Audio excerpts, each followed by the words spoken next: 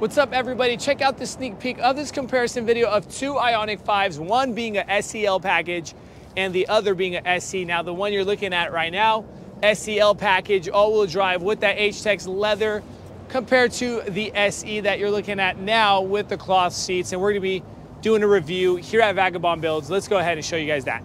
As mentioned here at Vagabond Builds, we're going to be doing a comparison video of the 2023 IONIQ 5 SEL all-wheel drive compared to the 2023 IONIQ 5 SE rear-wheel drive package. We're going to be mentioning some exterior, interior, and specs about both of these cars. But before we do, it is not a sponsored video, so if you guys do like our content, please like the video, subscribe to our channel, because we really appreciate your guys' support. A special shout out and a thanks to Roseville Hyundai for providing us both of these cars for this review in Roseville, California. That's where we're at right now. Also, stay tuned, everybody. We're going to be dropping the MSRP stickers and the price tags for both of these cars, so you guys get an idea of what exactly comes with these cars and the price tag on them. If you got something for us to film, here's our email below. Email us and we can talk details later. Now let's talk IONIQ 5. So starting off with some specs about both these cars. Now we're looking at the SE with the rear-wheel drive, and that's going to change your MPG. It's going to also change your horsepower and torque. So we just popped the front of this hood so you guys get an idea of how it looks under the hood. But on this SE, you get 225 horsepower, 258 foot-pounds of torque. Comes a 77.4 kilowatt battery. You also have the option of getting a 58 kilowatt battery, okay?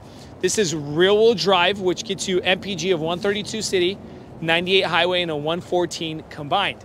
So if we go over to the SEL all-wheel drive, now same idea if we pop that front hood, but this one comes with 320 horsepower, being an all-wheel drive, 446 foot-pounds of torque because of the dual motor, 77.4 kilowatt battery, has a long-range lithium-ion battery, and MPG comes 113 city, 90 highway, and a 101 combined. Let's go ahead and shut this hood and show you guys some slight minor differences between the SE and the SEL. Now I'm going to be also talking a little bit about the Limited. We don't have that in this video here, but pretty much the look of the car is exactly the same, everybody. Nothing different on the grills, trims, fascias, bumpers, lighting. Nothing is different, but pretty much the main difference you're going to see on the SEL, you get the bumper sensors integrated into the front bumper cover, and no bumper sensors on the SE. So the tech is a little bit less on the SE. Now, if you had the Limited package, you would get the 360 view camera with the camera integrated into the front and the bumper sensors integrated, all right? Coming over to the side, same exact rims, same trims, like I mentioned. Of course, same exact side mirrors. You get the blind spot assist on both mirrors. Now, if you had, as mentioned, the Limited would have a camera under these mirrors, all right, giving you that 360 look. Again, the same cuts, same trims, everything is the same. Limited would have the sunroof, all right, the glass roof that you'd get in the Limited package, to where this is just a slick top, you got just the metal. Coming over to the rear, again, as a surprise, nothing is different. You get both the SEL, you have the bumper sensors and the camera, and the SE, bumper sensors and camera, all right? Let's go ahead and pop this hood up. This is a lift. Of course, SEL gets the automatic lift gate. That's something different. SEL, automatic lift gate. SE, no automatic lift gate, all right? And this is pretty much the pocket room. Pocket space, 60-40 rear seats. We can drop those seats as you want to drop them. You would have to drop them from the inside of the car. All right, and look at all this room you have. Now, I mean, what would you compare this to, like a Toyota Prius? you get a lot of room and you can fit a lot of things in here. Things that are long. Maybe you're going out to the mountain and you want some skis, snowboards, bikes, strollers, car seats, whatever you can fit, dishwashers, dryers, whatever, it'll fit back here. So from the perspective of kind of being like that hatchback sedan look or kind of crossover feel, you do have a lot of room and entry room, so you're not going to be fighting getting things inside the back of this car. Press that button, and of course we have to pull this one down. All right, now we pretty much showed you guys the exterior. Let's go ahead and talk some interior. So now sitting on the interior side of the SEL. Now right off the bat, the main differences that we're gonna be seeing are the door panel look. All right, these are the door panels. It comes with the ambient lighting, speakers, and different look. This is gonna be a little bit more richer, higher class feel on the SEL. You get the wireless charging pad. All right, SEL comes with wireless phone charging pad, and the SE doesn't. And of course, the seats. The seats kind of have that leather H-Tech feel with the pixels incorporated and the look with the stitchings, design, and all that good stuff. All right, to where the SE comes that kind of cloth canvas look. And we're gonna be showing you guys that later on in the video. But overall, other than that, everything's pretty much the same, okay? Your control units for windshield wipers, all this, headlight, the parking shift, knob. The screens are both 12.3 inches. Controls, all that good stuff. Very sensitive and responsive, touch sensitive screen. Cluster, you can change the look of the cluster through your drive modes.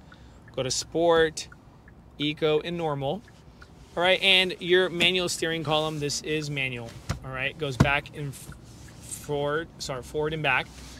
Something to mention on the limited package, you will have like a heads-up display, and up top you will have the glass, but you will see things of that sort, but not on the SEL or the SE, all right? Now, same around here too, dual climate controls. You can control that screen by the manual buttons here, all right? And cup holders, USB-A plugins with more room, USB-A plug-in with 12-volt outlet up there, and some more room in your armrest, okay? Now, like I said, straight to the point right off the bat, we're done talking about the front seats. Let's go ahead and head over to the second row seating. So second row seating on the SEL, you still have that same look coming in over from the front to the back. The seats do come car seat compatible with armrest and cup holder. Now you can move these seats up and down, make that angle more acute or more obtuse. And these bench seats do move forward and back. Let's do a space test. I'm about 6 feet 2 inches. Now, head clearance is there if you go ahead and pick up this seat. And if you drop it, you get the head clearance and more than enough leg room. Door panels still look the same coming in from the front over to the back. You get more of that canvas with that kind of leather feel and the ambient lighting speaker covers. To where on the SE, they're gonna be kind of more plasticky on the door panels, all right? Pocket room on both seats and the USB-A plugins. Now let's go ahead and show you guys a quick view of the SE model. Now sitting on the interior side of the SE trim. Now right off the bat, to the eye, the main differences are the cloth canvas seats, very durable canvas, all right? These are gonna be a different look compared to the SEL. The wireless charging pad, you don't have a wireless charging pad on the SE. And then the door panels. The door panels themselves look a little bit more plasticky look with no canvas integrated in it, and the design is different. Speaker covers don't come ambient lighting, so door panels are different, okay? But overall, is pretty much the same, everything else. Same screen, same dual climate control, same steering wheel. All right, you get the same buttons on the left-hand side of your steering column, manual steering column. Plugins, USB-A's, still the same. So you still have pretty much everything the same other than those things I mentioned, all right? Now, if you pop up to limited trim, you're gonna be seeing some differences, okay? Now, the back bench, I'm not gonna drop back there, but same idea. They do, you know, drop the angles, they move back and forward and back, and you get your pocket space on the back of these seats and your USB-A plugins on the back of the center console. Now, as promised, we're going to be dropping those MSRP stickers. So here's the MSRP sticker and price tag to the SEL model, so you guys get an idea of what exactly it comes with in the price tag. And then here's the price tag and the MSRP sticker to the SE trim model, so you guys get an idea of that also. Now, we appreciate you guys watching our channel here at Vagabond Builds. Any comments, questions, concerns, leave in the comment section below. We appreciate you guys. Keep watching. We got more cool things coming. Have a good one, and God bless you.